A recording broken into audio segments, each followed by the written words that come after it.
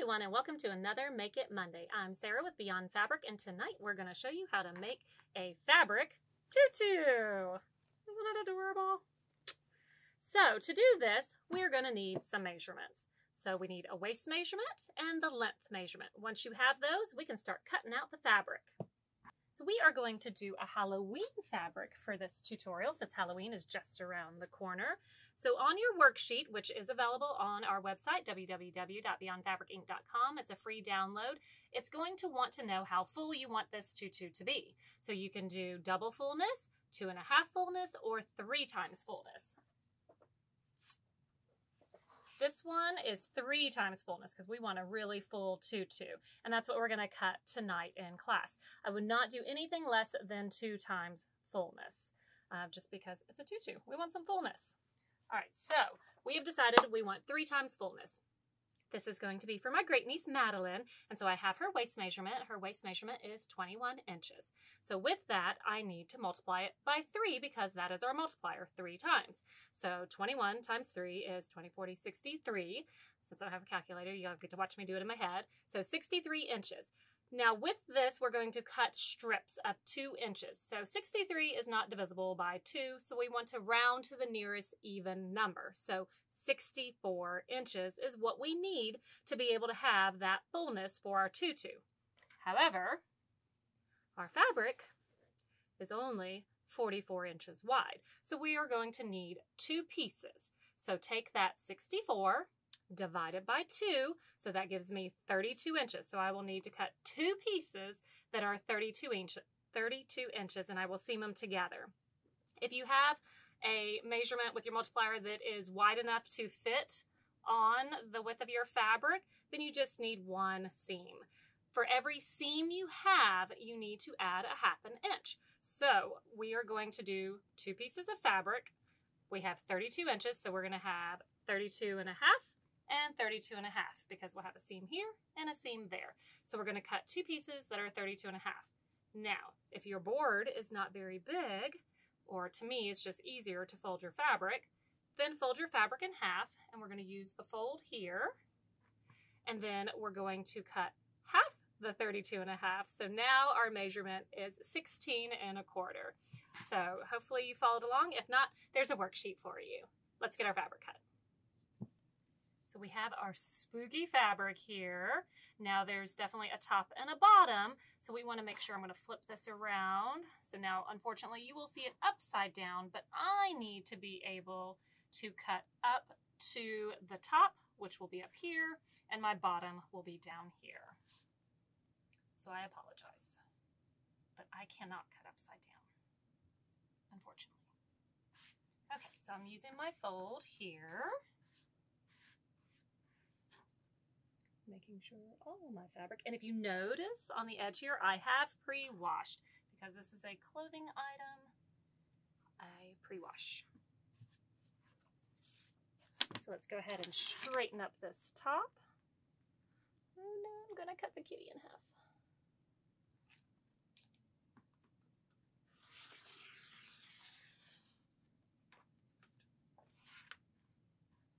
Okay, so now we need to know our length. The length of her finished skirt is going to be 12 inches. However, I will have it attached to our inside piece because this is going to be a double layer. So I have a 1/2 inch there, and then we're going to do a little 1/2 inch ruffle at the top. So I need to add 1 inch to whatever my desired length is. So now we will have 13 inches as our length. So 10, 13. On the bottom, because we are not going to hem all these strips, because that would be silly, we are going to use a pinking blade on our rotary cutter. This will help eliminate a lot of the fraying when we go to wash it. This is a tutu, it is a rag skirt, so their normal fraying is allowed, but we don't want this to just like have lots and lots of frays. So we're going to use our pinking blade to cut it. So the bottom needs to be cut with the pinking blade because the top will be sewn in.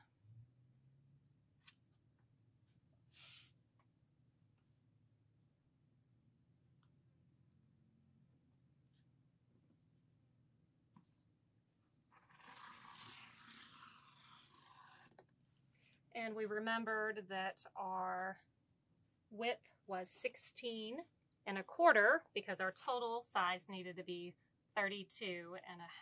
So let's go ahead and cut that. 29, 10, 16¼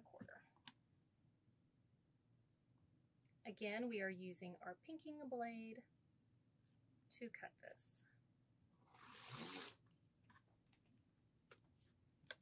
Now we need to go down 2 inches from the top because this is going to include our 1/2 inch where it's sewn to the back, our 1/2 inch for our little header, and then 1 inch casing for our 3/4 inch elastic.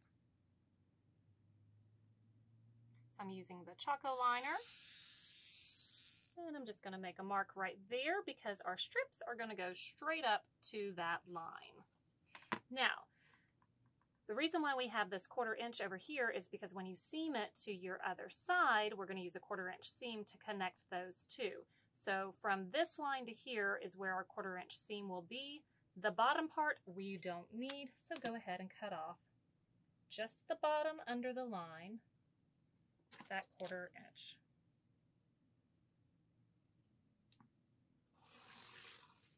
Just to the line. There we go. Now, every 2 inches, we're going to strip up. Don't start on the fold unless you want to do 1 inch on the fold, but then it throws all the math off. So I just like to start at this edge, 2 inches, and then when we get to the end where the fold is, because we used even numbers, we'll have 2 inches left and we'll just cut it right down the middle.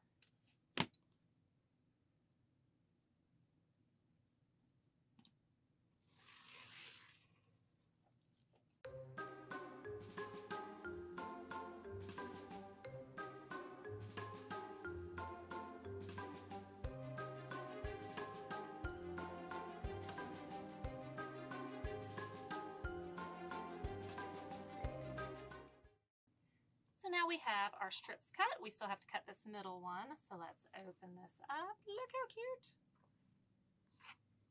And we have a line already. We're just going to cut.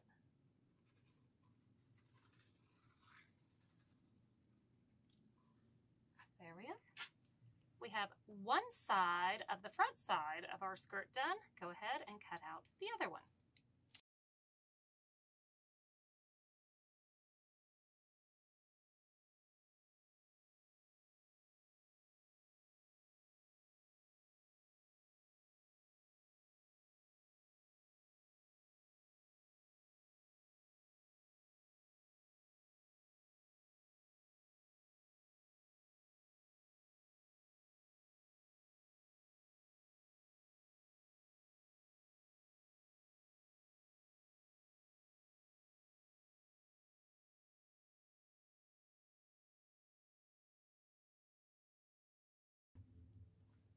Now we have the other side of our outer layer of our fabric tutu.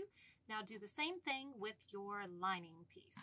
So we have one piece for the front, one piece for the back of our outer layer, and then we're going to have an under layer, and it's going to be this fun orange fabric. And so we have one piece for one side and one piece for the other. Now we need to attach our lining pieces together and then attach our outer pieces together. Your outer piece, the one that's showing on the top layer, needs to be put right sides together.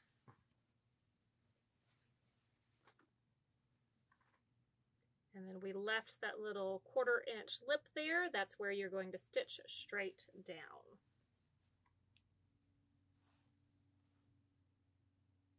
Those we're going to sew.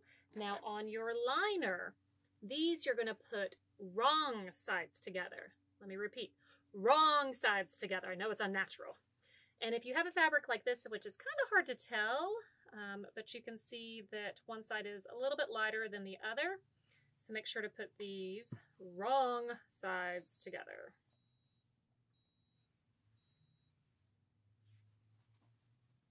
And again, 1/4 inch straight down. Go sew. All right, let's go ahead using a 1/4 inch seam and attach our layers.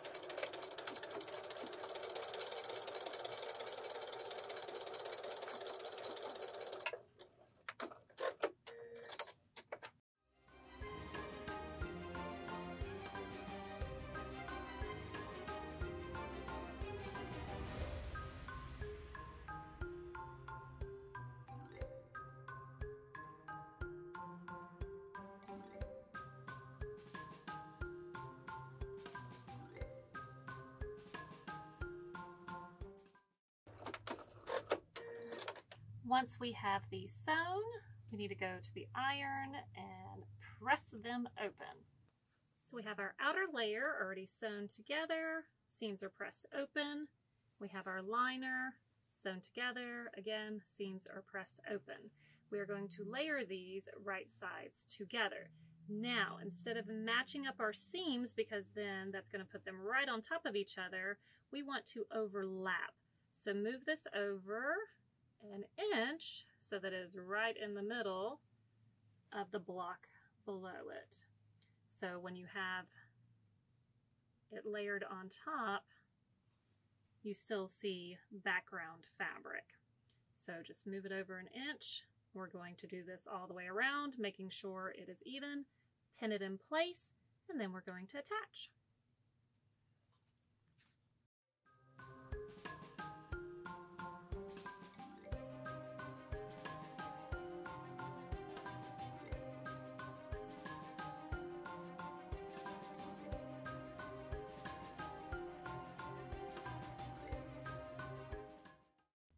We have it attached. Now we're going to sew a 1/2 inch from the top all the way around. Make sure when you are attaching these layers that you do not get any of these strips caught up underneath.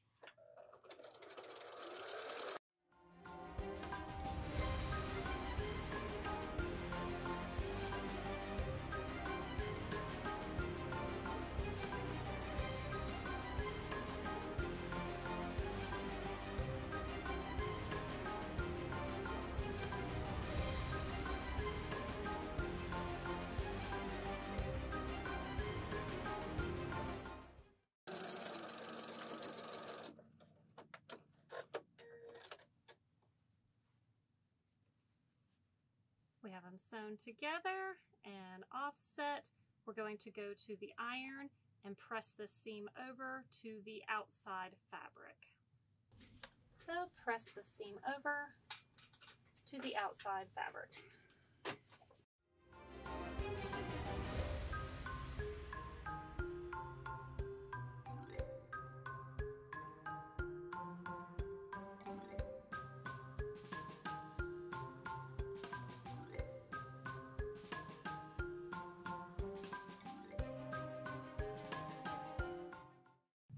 Now that we've pressed all the way around, we are going to fold this up and press one more time so that it lays flat.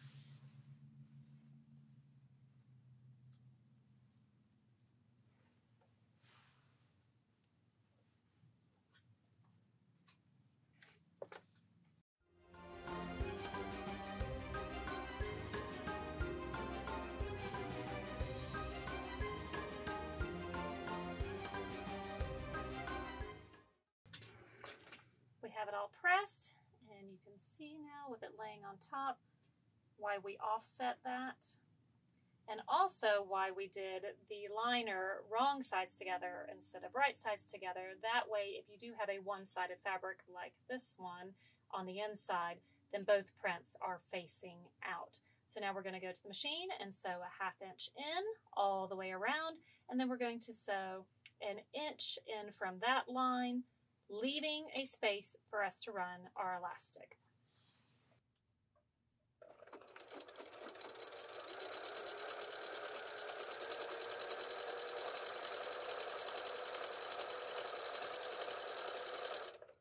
Again, making sure not to get any of your strips caught underneath.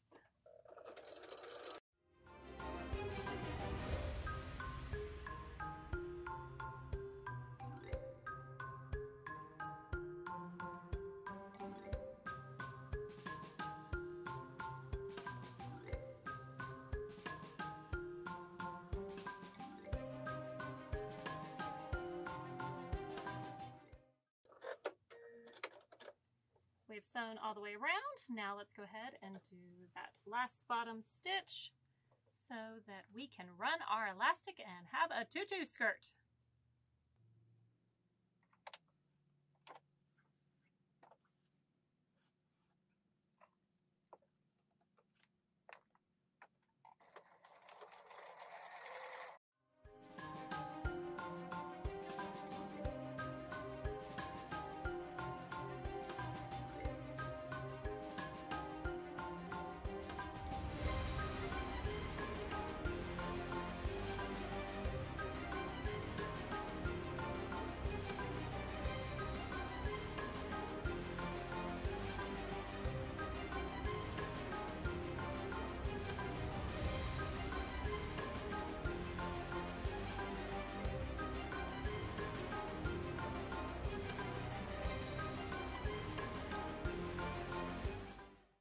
So make sure when you're coming up on the start, leave a hole to be able to run the elastic.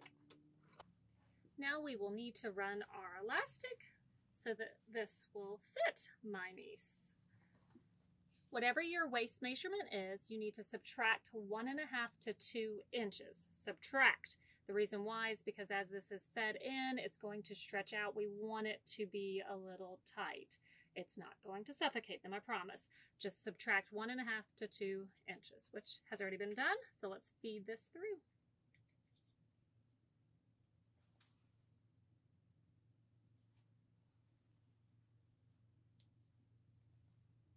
So we're feeding the elastic between the 2 layers. And I'm going to take my other end of the elastic and clip it to the start so I don't accidentally feed it all in.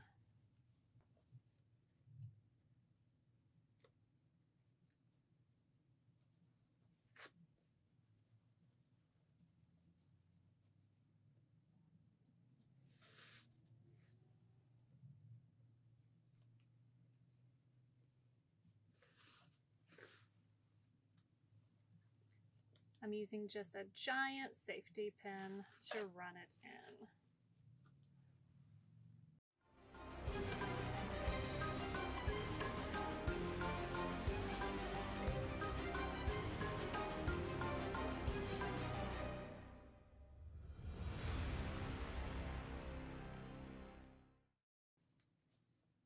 Once you start getting back to the front, make sure that nothing twisted.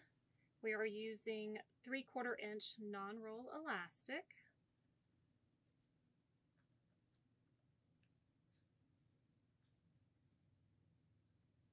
Let me find my safety pin.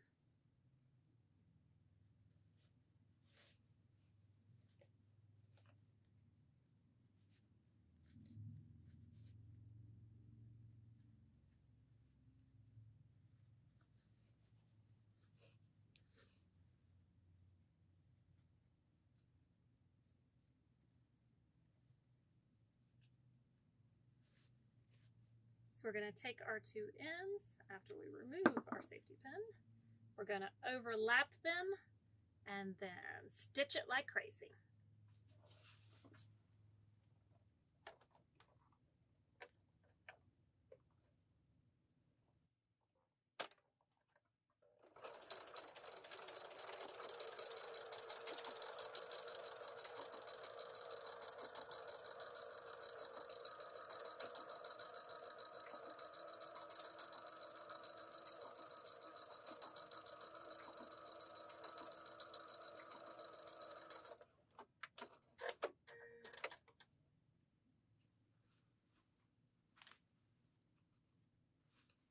At this point, you can try it on the child or yourself. Make sure it fits whoever it was made for. And if it fits, then you can close up your hole. So just continue sewing along where we had left that opening. Get it all divided out. And now we have a super cute tutu. Man, I wish I had one for myself. Oh, whoa, wait a second. thinking, hey, I didn't know my camera person was also a witch. I better watch out what I say. It's rather cute though. I like it. I may have to wear this to work every day. So see, you can make a tutu for yourself. Quick, easy, very easy Halloween costume, especially if you have my camera person. Thank you so much for joining us for another Make It Monday. We hope you join us again for another video.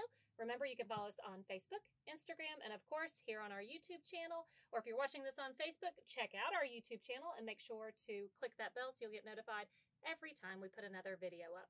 Have a wonderful Halloween!